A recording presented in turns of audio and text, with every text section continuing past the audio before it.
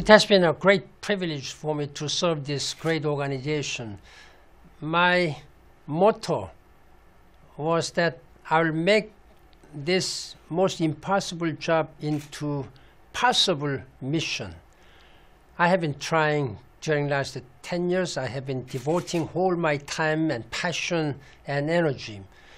But frankly speaking, realistically, I may have to leave many things unfulfilled.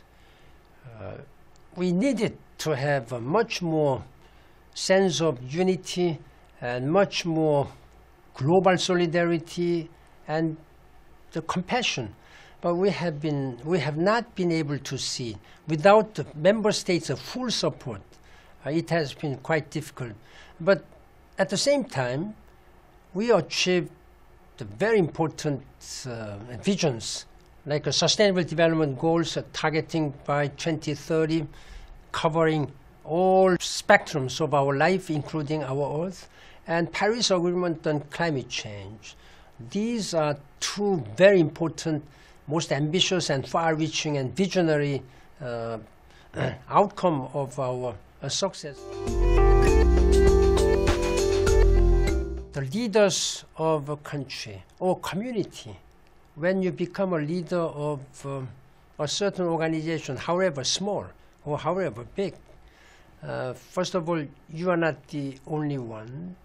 You have to deal with the people, and you have listened very carefully and attentively and sincerely to the voices of the people, of your staff or your people, what their difficulties and aspirations and challenges are. This is very important. And put your private or personal interest behind the public good, common good. That is most important.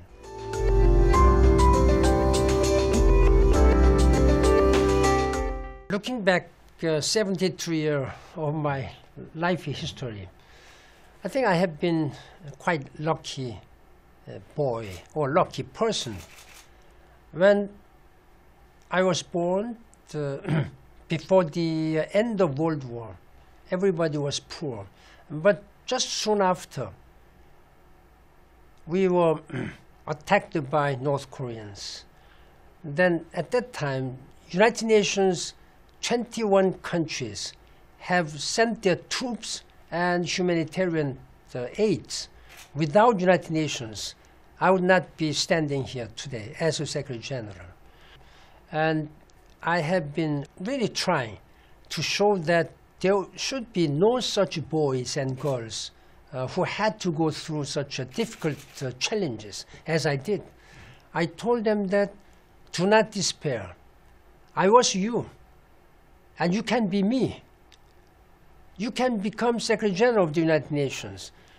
Do not despair, because we will be with you, just as United Nations was with me 65 years ago.